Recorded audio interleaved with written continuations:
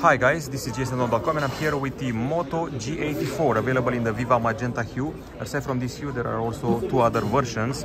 There's Midnight Blue and Marshmallow Blue. We're dealing here with a mid-range handset, which is one of the lightest and one of the slimmest on the market. I'm talking about 7.6 millimeters in thickness, as well as 166.8 grams. And that happens with a special Eco leather backside, a leather imitation, which is good looking and pretty grippy. Now, aside from that, the frame is flat, helps with the grip. The frame is plastic and the backside is either Eco leather or plastic as well.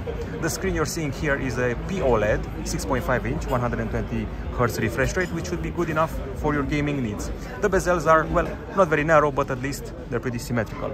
Now, aside from that, we also have some minor IP certification, IP54 for dust and splash resilience.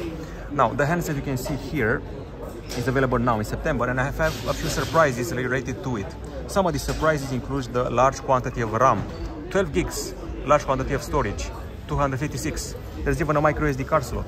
There's even an audio jack in this small volume, and even stereo speakers, which will be tweaked courtesy of the Dolby Atmos section, which you can see here.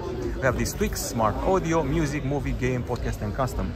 And aside from those, there's a battery here, which is a 5000 mAh unit. Somehow they crammed it inside with 30 watts wired charging, and they even have a charger in the box. Now, there's not much to show here on account of the, well, interface, but I can show you something related to the camera.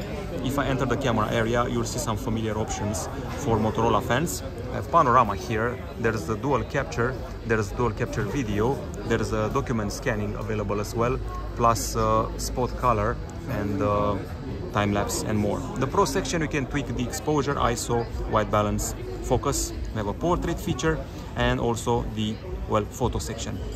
Video is only done in Full HD on account of the Snapdragon 695 CPU inside, and slow motion is part of the package as well. The fingerprint scanner is embedded in the screen. It's of the optical variety, and the software is Android 13 with a custom Moto interface on top with a lot of customization.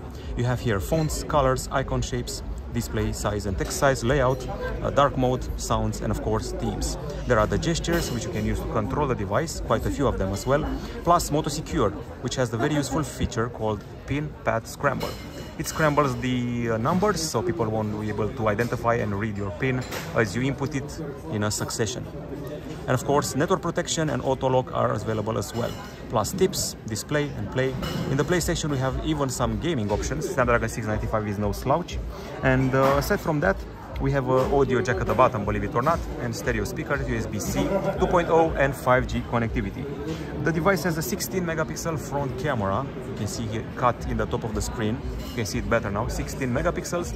And if you go to the back side, you'll be treated to a dual camera setup, and a surprise, 50 megapixel main camera has f1.9 aperture and optical image stabilization. Plus, there's an ultra-wide 8 megapixel camera with autofocus, which means you can take macro shots. The main software of the camera doesn't have it, but you should be able to get it with a third-party camera app. The main shock here is how light the phone is for such a big battery, for such a powerful screen, P-OLED, and for such productivity features. When I say productivity, I'm talking about Ready for.